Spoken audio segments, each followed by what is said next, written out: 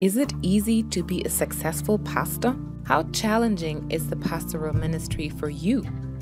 These days, becoming a pastor in Africa has transitioned from being a calling to a challenging business assignment that demands manipulation, tricks, and cheating to survive and prevail on the pulpit.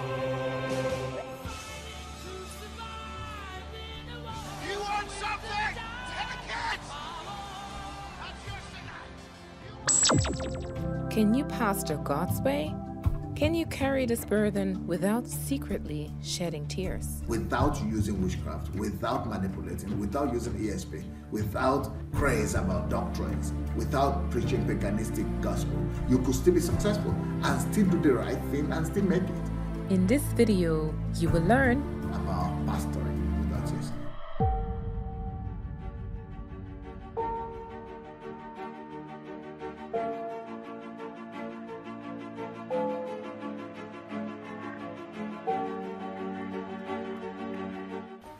Hello everybody.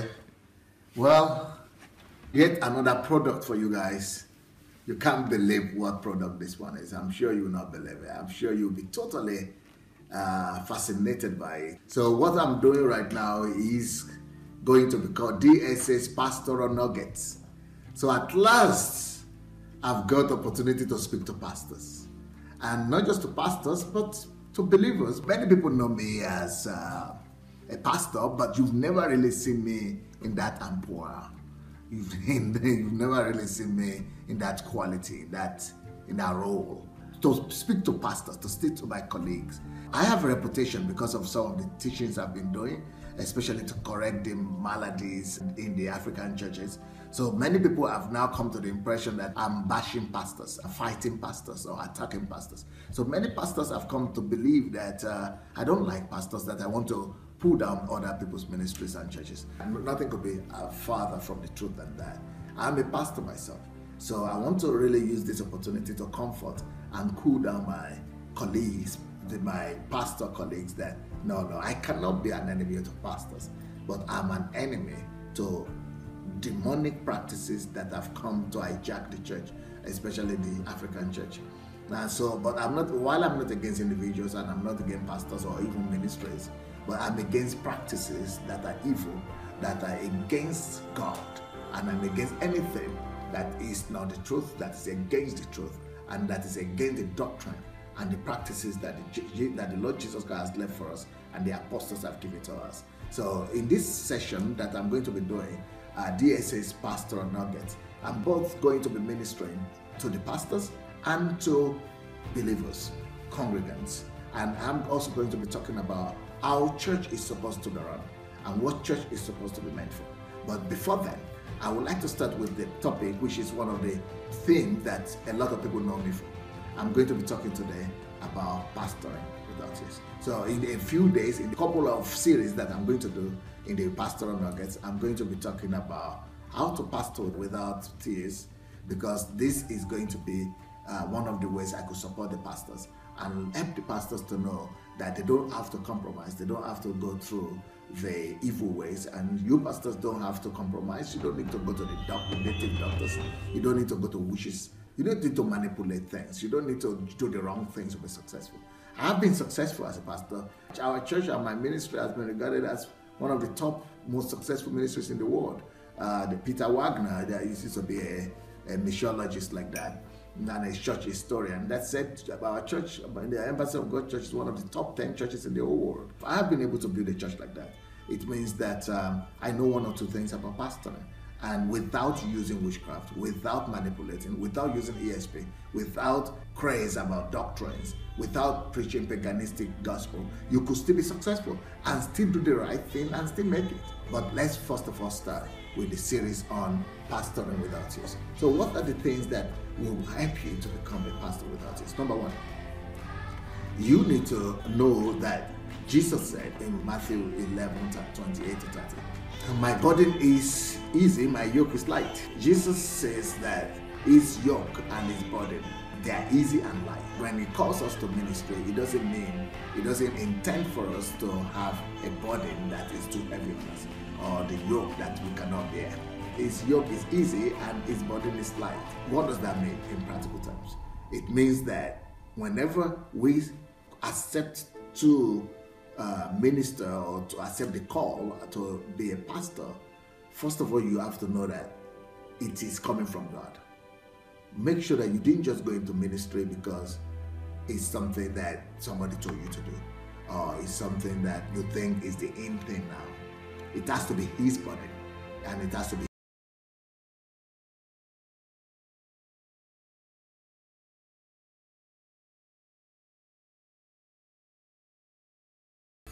So it has to be something coming from it. You have got to get that leading of the Spirit and that affirmation from him and confirmation from him that he's asking you to do what you're going to do.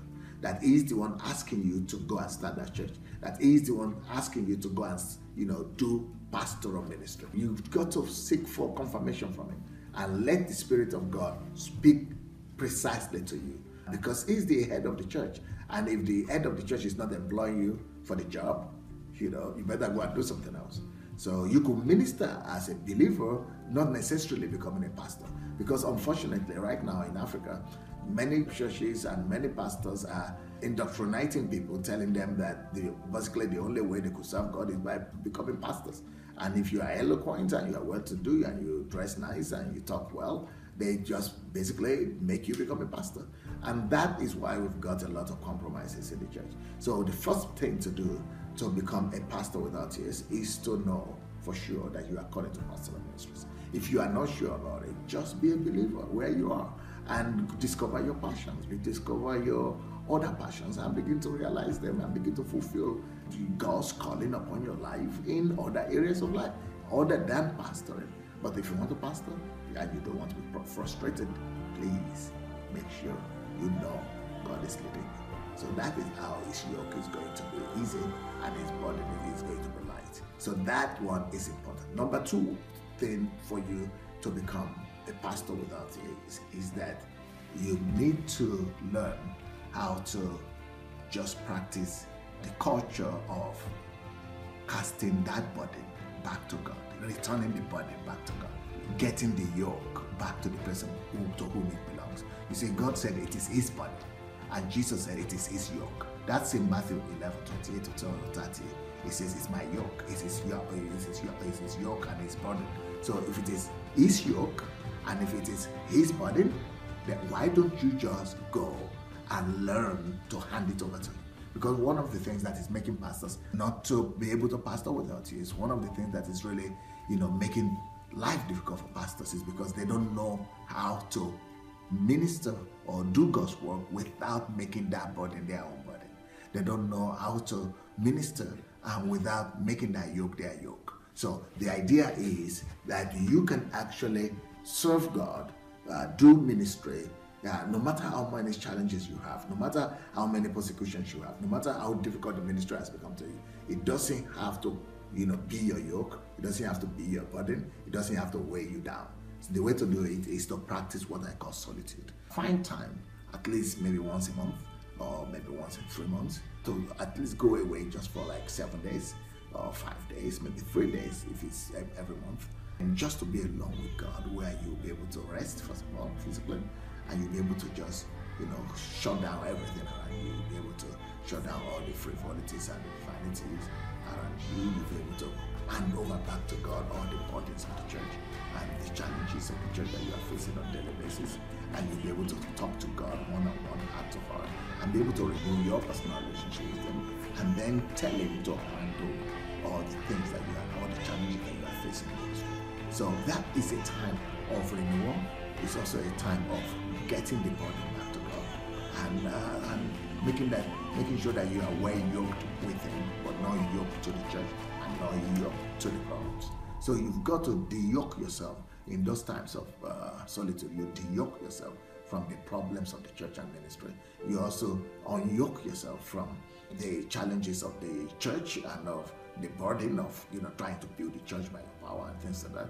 And why you hand over and submit everything back to God, and make him the sole owner of those burdens and those yoke. So that's another way for you to pastor without tears. I've been doing that for the past 20 years, more than 20 years, 22 years.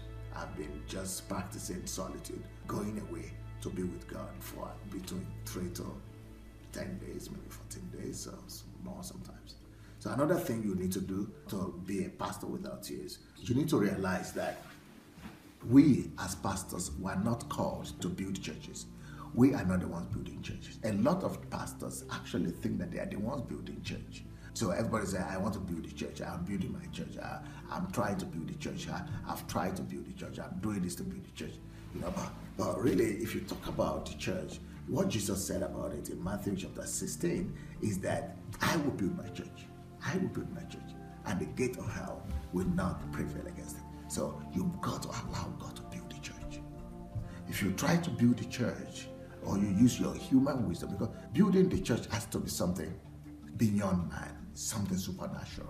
To build the church, you've got to let God do it. What you need to do as a pastor is to make sure that you fall in love with God, that you have close personal relationship with Him, and that is your priority, is your love, is your focus, that you bound yourself to Him and with Him, but then submit, relinquish the position of trying to build the church to Him. So let Him build the church. If you allow Him to build the church, He will just be giving you the ideas, He will be giving you the wisdom, He will be giving you the insight. If your dependence will be and your focus will be just in bonding with Him, hearing from Him, the only thing that you will need to be doing is just to hear His directions and His wisdom and follow.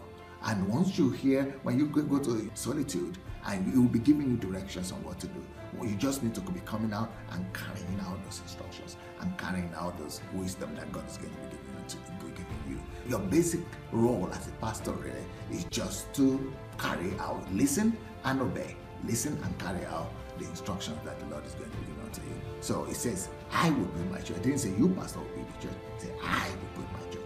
The problem why we cannot pastor without tears is because we are trying to build what God was supposed to be building. And also in Psalms 127, verse 1 and 2, he said, the laborers are walking in vain if the Lord is not building the house. And then the watchers, the guards are, watching in vain as well, over the city if the Lord is not watching over the city. So you want God to do what He needs to do, and you do what you need to do. The Bible says in Zechariah 4,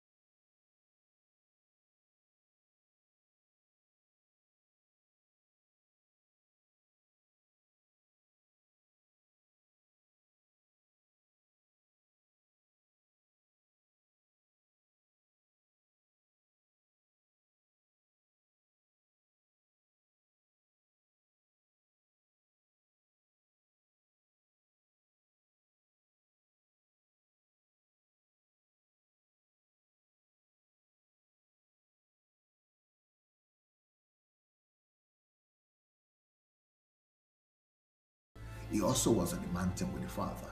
Why? He needed to get direction and see what the Father was doing. As soon as he saw it, he came back from the mountain. He knew exactly what to pick. That's how we do pastorally, and that's how to be a pastor without tears. This. If you found this video useful, please tag all pastors you know in the comment section below. DSA's Pastoral Nuggets, Principles and Words of Wisdom for Ministers and Laity. By Dr. Sunday Adelaja, Senior Pastor and Founder of Embassy of God Church. Join us live on Facebook every Sunday, 7 a.m. UK and Nigerian time.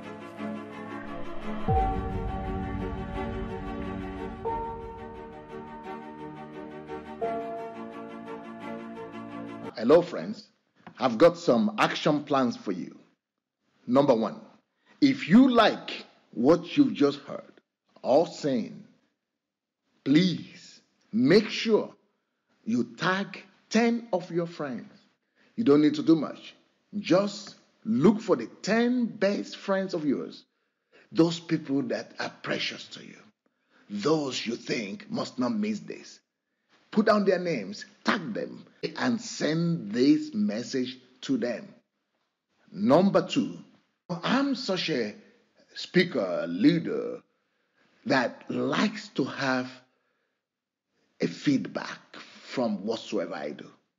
So if you think that you've been blessed or you have some feedbacks, comments, or even ideas, suggestions about what you've heard, you know what? I'm open. I'm open to receive from you, to hear from you. Inbox me through my Facebook or even email me. Let me hear from you. Number three, friends, if you feel that you've been blessed by what you've seen or heard, you wait until you get to my other materials. Because when you begin to listen to the other stuff that I have on YouTube, SoundCloud, Telegram, then you come back to me and thank me. Thank you. Bless us.